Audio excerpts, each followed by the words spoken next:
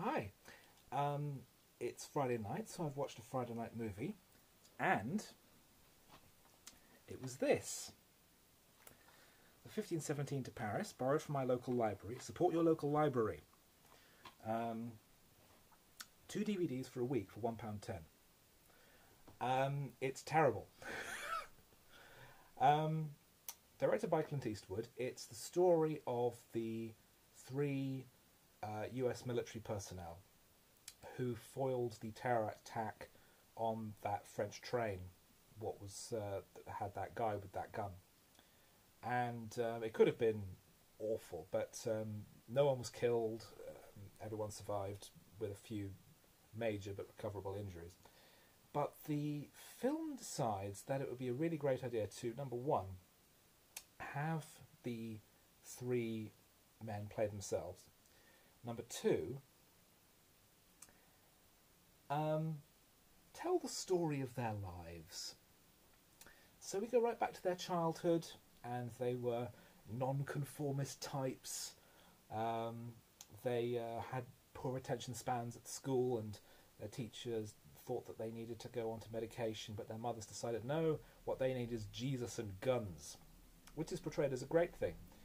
And Spencer Stone is portrayed as someone who really loves the idea of war, who really wants to go to war and help people and save lives in war, because that's what war's like. I mean, more people come back from war than go out.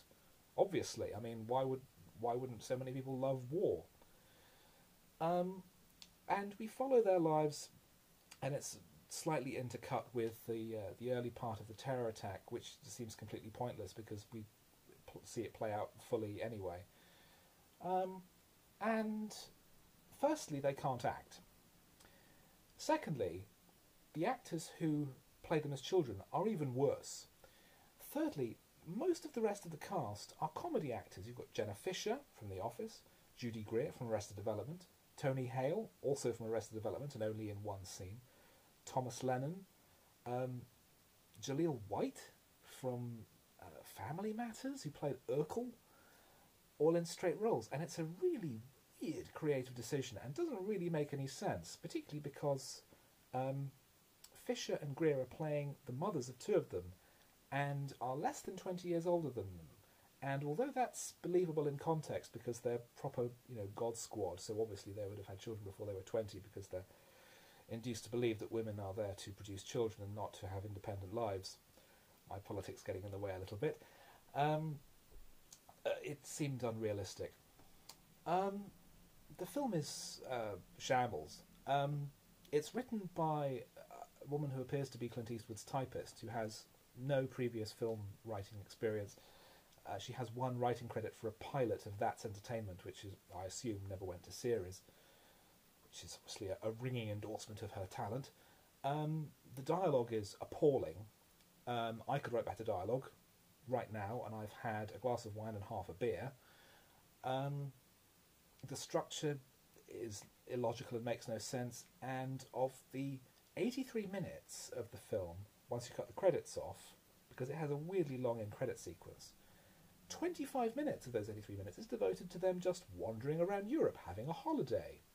It's like it's like a forced route march through someone else's holiday snaps. I don't care what these people did. I don't care about them going on holiday to Berlin, and the story doesn't fucking matter about what happened to them in Berlin. They go to a beer killer. They go to a rave. It doesn't matter. Get on with it. The film is a joke. It's terrible. And I have to kind of lay my cards on the table politics-wise. I'm not a huge fan of the military. And I'm not a huge fan of American imperialism. But this film goes out of its way to try and be an advert for, isn't it great to join up to be the military and to feel like you've got a purpose in life and feel like you've got a destiny to help people rather than go to foreign countries and blow their brains out. The only reason why their attempt against the terrorists worked was because his gun jammed. So it is a 1,000 to 1 chance that they didn't have their brains blown out all over a French train carriage. So this could have been a very embarrassing failure rather than, but for a tiny quirk of mechanism, suddenly they're heroes. And I don't think they would have been quite so venerated had they not been American soldiers, if they'd been, say, ordinary tourists or from any other country in the world.